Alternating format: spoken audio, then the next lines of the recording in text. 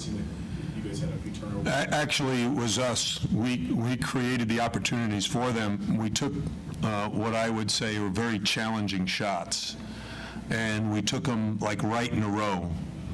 And that was the opposite of what we should have been doing. We should have been a little more patient, should have been working the ball around a little bit more, and instead we rushed, and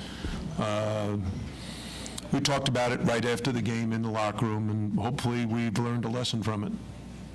Early season jitters, playing in front of a...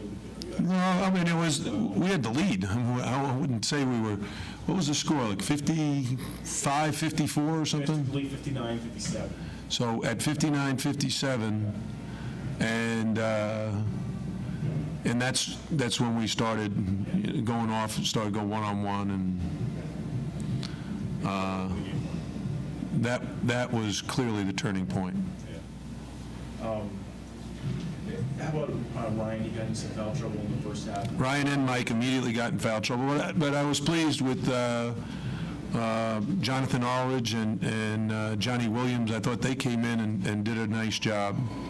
So, it was a close game at half. We were down 7, but I thought with as many points as being scored, what we were going to need to do is just figure out a way to defend them a little bit better. They can score. How important was it to get it to 7 points there at the half? I think you guys went on a little bit of a run there at the end of the first half, too. Well, I think anytime you're behind, the larger the lead, the more stress it puts on you, because you got to figure out how to erase that lead, and as time dwindles down, the fewer minutes you have, the tougher it is. But at halftime, down 7, it's really only 2 or 3 possessions.